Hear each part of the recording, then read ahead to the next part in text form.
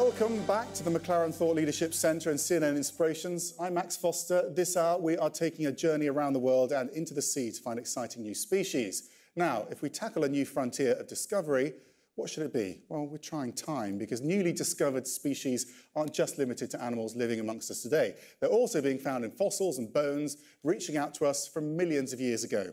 Take a look. Earth has harboured life for roughly 4 billion years. More than 99% of all species that ever lived on our planet are now extinct. But buried in rock and preserved through the ages, fossilised clues are helping to unlock the secrets of prehistoric life. Paleontologist Lomax has worked on fossil sites around the globe, uncovering the bones of the giants that once roamed the land and terrorised the seas. Please welcome Dean Lomax to the studio. Dean, we just had a question about, what we can discover around us, and that's exactly what you did, didn't you? And that's how you got into this. Yeah, you're quite right. So I came across this really cool fossil in my hometown museum, in Doncaster Museum and Art Gallery. But there's an interesting story with it, because when I began to examine the specimens in the collection, this fossil was thought to be a plaster cast. It wasn't real. So I teamed up with a colleague of mine from the University in New York, and she and I examined this specimen. We determined that it was a real specimen, and not only that, we determined that it was a new species to science, which together we named after somebody who was a childhood hero of mine, the Victorian fossil hunter, Mariana. We named it Ichthyosaurus anningae. And you recreated it into this image so people can see what it would have looked like. Yeah, this is what it would look like. Something similar, sort of a cross between a dolphin and a shark. Yeah, it looks quite aggressive. Yeah, quite aggressive, yeah. Probably. And by studying these fossils, it's not just to get those illustrations, is it? You can actually see how they behaved. Yeah, precisely. And this specimen also has its last meal preserved, which is this dark mass between the ribs.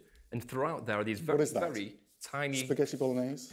Well, it's calamari, actually. Yeah. It's calamari. You have these very tiny hook shapes in there, densely packed. So we know that this ichthyosaur was feeding on squid about 190 million years ago. That's amazing. And that's just from studying this one fossil. No great technology there, just looking at what's in there. Precisely.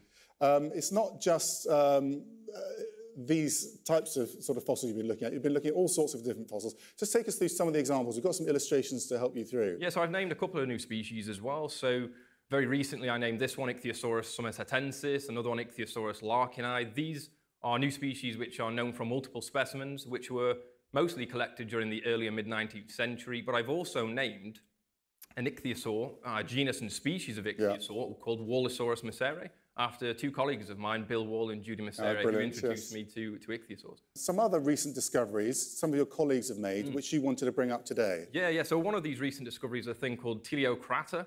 This was an early relative of crocodiles and dinosaurs. It lived actually before dinosaurs appeared, roughly about 240 million years ago. It would have looked more like a little bit like a Komodo dragon, not necessarily a crocodile or a dinosaur, but it has features of both crocs and dinosaurs, and so it's one of these things, sort of a link between the two. And these new species are being discovered all the time. Prehistoric meaning much more than just dinosaurs.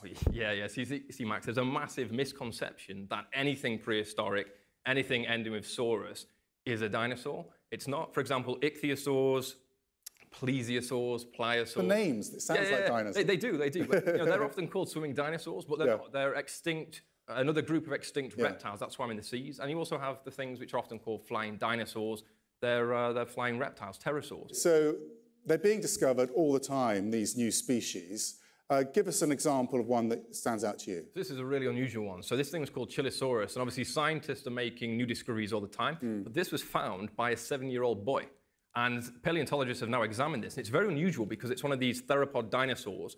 Big, well-known theropods include Megalosaurus, T-Rex, Spinosaurus, Velociraptor. This thing was a theropod, but it was herbivorous. Okay, so it looks like it would be attacking us. But actually, it was attacking plants. It was a plant eater. And you got that information from? Yeah, well, the stomach contents weren't preserved. Its last meal wasn't preserved. But by looking at the teeth, we know that these teeth weren't designed for ripping flesh off of bones.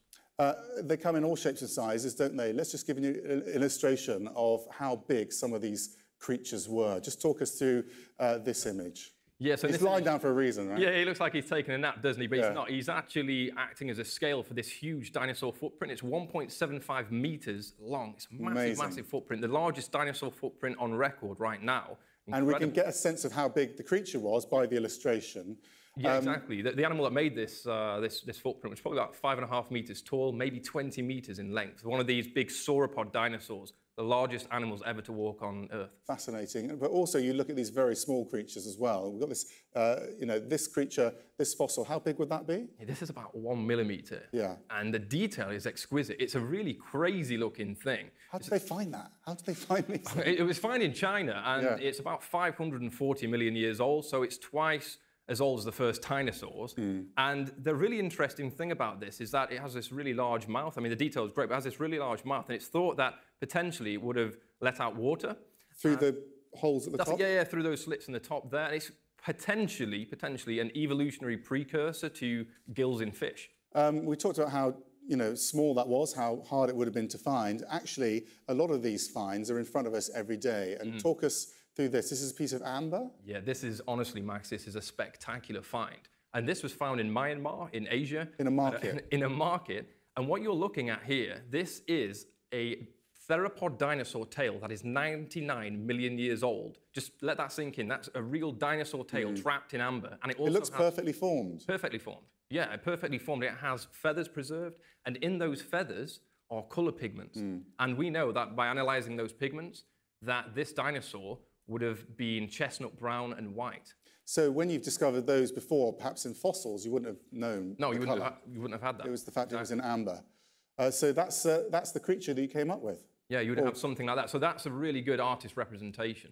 So, what you've been helped by, we talked about how you don't need lots of technology, but actually you have been helped by technology as well. So if we show this fossil here, in the past you would have had to just work from that, right? But actually, with a twist of technology, you can create that. So just talk us through that. So this specimen is an example of a dinosaur called Anchiornis. It's from China. And it's really unusual now because paleontologists have taken advantage of all these new technologies and these new techniques. And by using a new technique called laser-stimulated fluorescence, we can basically fire lasers at this thing, and it essentially ignites the unusual skin contours from around the feathers and around the arms. And you can see things that you wouldn't be able to see with the naked eye. So, yeah, so it basically allows you to see more in the fossil. Far more detail than actually we've been able to. And yeah, it's just spectacular. And that helps you with the illustrations. So this latest example. So this is a brilliant example. So if you look at this image, you just have a foot, but you use the lasers and it brings it again to life. And you just have there, it's the scaly foot pad of this dinosaur, Anchiornis. I'm really interested in this next image because it looks so unimpressive, but it tells us so much. And this is about studying the behavior of dinosaurs. That's it, yeah, and behavior in the fossil record is incredibly rare to obviously understand because usually you're just looking at a rock and it's like, okay, how did this thing act? You can look at the teeth, footprints, whatever. Here, this doesn't look particularly impressive. This is a specimen from Colorado, USA, very recently described thing. These are actually scratch marks, and they're thought to be made by a theropod dinosaur, and they're quite close to nests. And what the thinking is that potentially what these dinosaurs were doing is some sort of courtship behaviors. There's living birds today that basically dance around to impress a mate. And we think that this is what was happening about 150 million years ago. So that was a scratch in the ground when they were dancing effectively dancing like around, this. to attract a mate. And it's fascinating, isn't it, Nina? Because, they're so easy to damage, these little relics as well. That's right. Well, it's just fascinating to hear how you can learn so much from something so small. Our next person who wants to ask a question, Nishant, wants to fast forward things many millions of years into the future, or at least until today. Nishant, you've got a question, don't you, about dinosaurs if they're around today? Yes, I do. If you manage to recreate dinosaurs, will they be able to survive in present-day conditions? See, the good questions come through. I guarantee, hopefully everybody's listening here, that if you walk outside today, you will see a living dinosaur, because dinosaurs aren't extinct. Birds are dinosaurs. There's over 10, 11,000 different living species of bird alive today. And so they are actually a group of dinosaurs. They evolved from dinosaurs which are very similar to Velociraptor and Deinonychus, roughly about 150, 160 million years ago. And birds are dinosaurs that evolved from descendants. Let's get another question from the audience. You've got a question, don't you? It's Daniel, isn't it? What was the first dinosaur that was discovered? Was the first dinosaur ever discovered, was that? That was it. Oh, I'm glad you asked. So the very first answer? No. The very first dinosaur to be discovered was a thing called Megalosaurus. It was found, described in 1824. It was found in the late 1700s in a quarry in Ardley in Oxfordshire. and it was announced by a British scientist, a guy called William Buckland. He then went on to describe various other dinosaurs and other animals. There's a couple more dinosaurs described. There's Iguanodon and Hylaeosaurus. And eventually there's a Sir Richard Owen, a scientist also from the UK, who is the founder of the Natural History Museum in London. He came up with the word dinosaur. So it's all happened here? It all happened in the UK? Right here. We're in the right place a British invention. We'll claim it anyway. Yeah, we'll claim that. I'm sure someone in another country will probably be claiming it as well. Still ahead, Diva, Kris and Dean will all be back with me on stage together.